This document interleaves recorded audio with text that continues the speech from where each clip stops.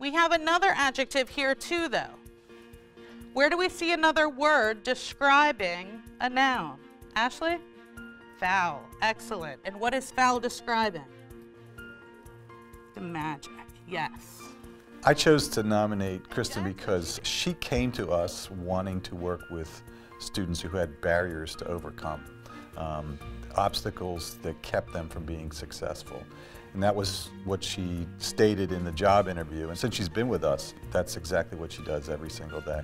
I love the ability to help students do things that they didn't think that they could do. Crossroads is special because we strive to provide academic intervention for students who struggled with test scores or grades or attendance, and usually all kinds of difficulties outside of school. I love the opportunity to provide restorative circles, to provide a safe space, to provide food, to provide the needs that our students need to be successful and to believe in themselves again.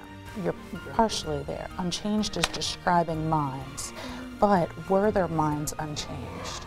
Or how were their minds unchanged? Or how long were their minds unchanged? Miss Nielsen is a very outgoing teacher. She cares about everyone, and she tries her best to make everyone successful. If it wasn't for her, I probably wouldn't be on track to graduate this year. What I've learned from Miss Nielsen basically was respect and always listen from the heart and always be open to experience new things and to just follow my dreams. Fanboys, have you done this before in English? I'm doing this with my seniors with their bridge project.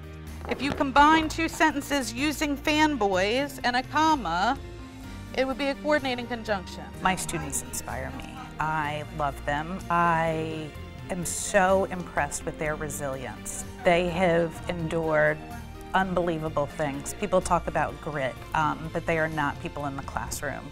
Our students could not be any more determined or any more perseverant or any more resilient, and they are already doing great things and are going to go on and do even greater things.